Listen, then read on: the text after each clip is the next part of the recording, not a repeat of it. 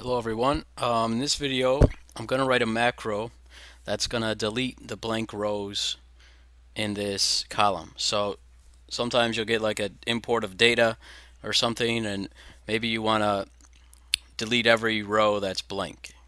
So let's go into the editor. First, let's see how do we write a macro. So you see you need to get into the Visual Basic environment, and how you do that is click on the toolbar, right click, and go down here and select Visual Basic. And now these options come up. Um, what you want to press is the Visual Basic editor here. So when you hit that, you'll come into the environment, and we want to write our macro in a module, so we'll double click on module 1, and you'll see that module 1 is blank. So now we can start writing the macro. And let's just call this sub delete. Remember, you have to begin every macro with sub, and I name the macro delete. You have to put the parentheses after. So first thing I want to do is I need to find the last row of this data. So I need to find this cell here.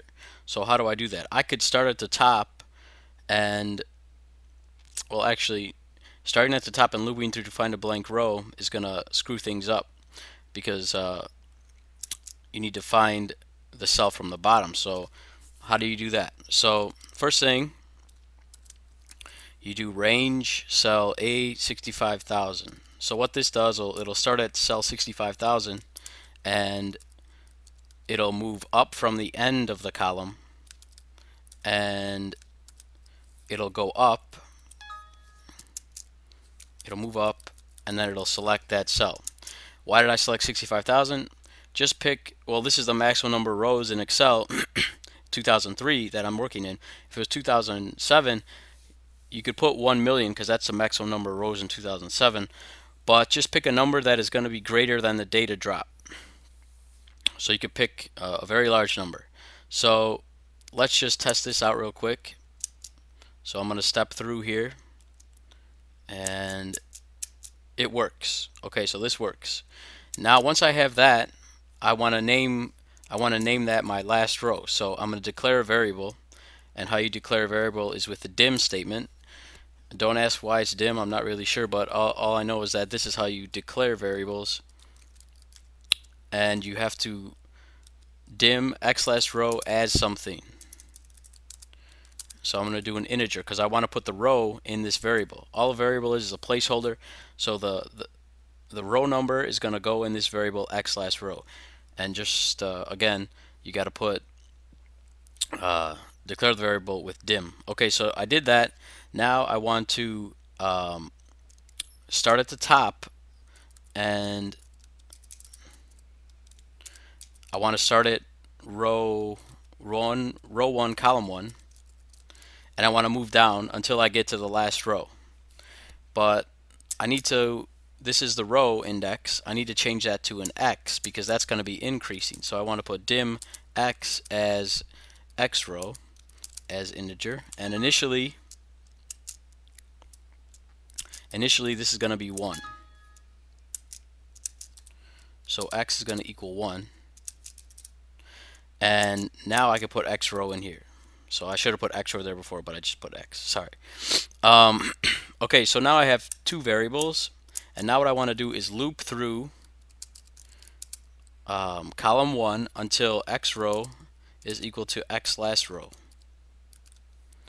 And I'll end the loop down here, and I want to increase x row as I move through this loop. So I'm going to put x row is equal to x row plus 1. So this is going to move through the cells, and what I want to do now is say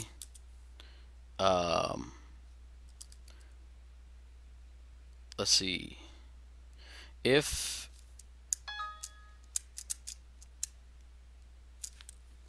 the cells of x row 1, which is column 1, whatever row, if that value is blank, then I want to select that. I have to put it then, and I want to delete it. And how you do that is selection.entire row delete, and I want to end if. But so let me just move this over. And I'm tabbing, so you highlight this and press tab, and then it'll move over.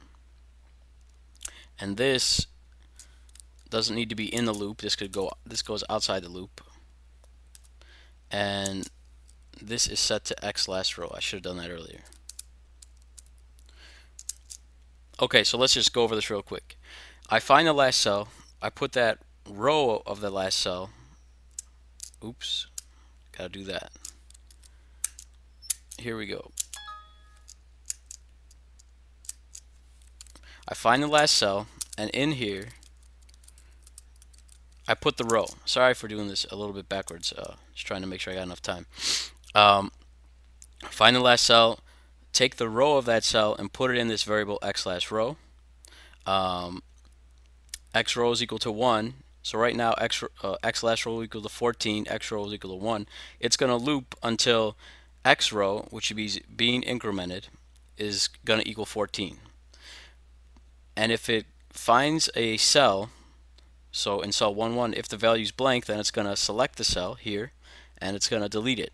And if it deletes it, I need to make sure that x last row is also deleted, because if you didn't put this in, you'd run into a problem. So you have to subtract 1 here. Okay? And also, if you delete it, you have to subtract 1 from x row,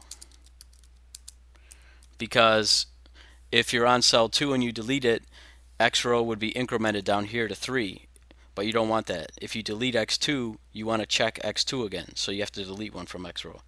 Just make sure you have this in there. And now let's step through this.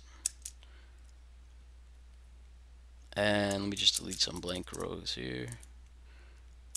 Okay, so let's step through, and let's see if it's working. We got an error. If x row on the value equals blank.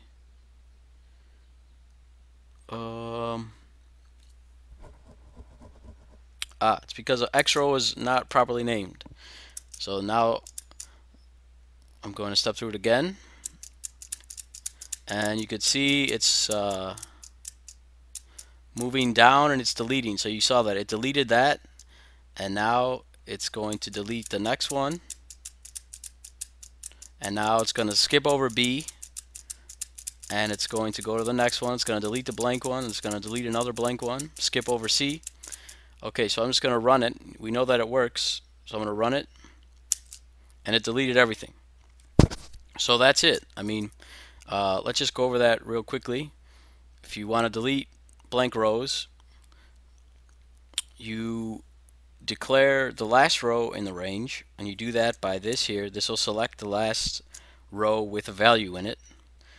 You put the row, activeCell.row, in a variable, and then you want to loop from the top, which is x row, initially at 1. So loop from 1 down to the last row. If the value is blank, then you want to select it, and you want to delete it, and you want to decrease your row by 1, decrease your last row by 1, and end your if statement, and that's it. So in Excel VBA, you have a couple different types of loops. You have a do until, you have a do while, and you have a for loop. And you could Google all those and see how they're used, and there's plenty of documentation on that. Then you have an if statement, which is another conditional statement, and you could put more. You could put ors here or ands here. You could just keep going on, and you could Google that and see more examples of that. But this macro is a good macro, and it uses some of the language that you're going to be using in VBA, and it might be useful to you. So that's it, and please comment the video. One thing, I'll just remind you that this is how you step through. So remember, put your cursor here, step through. If you want to put a breakpoint, you could put a breakpoint here. Just click on the here on this gray column, and then you hit play, and it'll stop at the breakpoint. Just some reminders about that. And then hit the reset button when you want to start over. Okay, so that's it. Please comment, and thank you very much.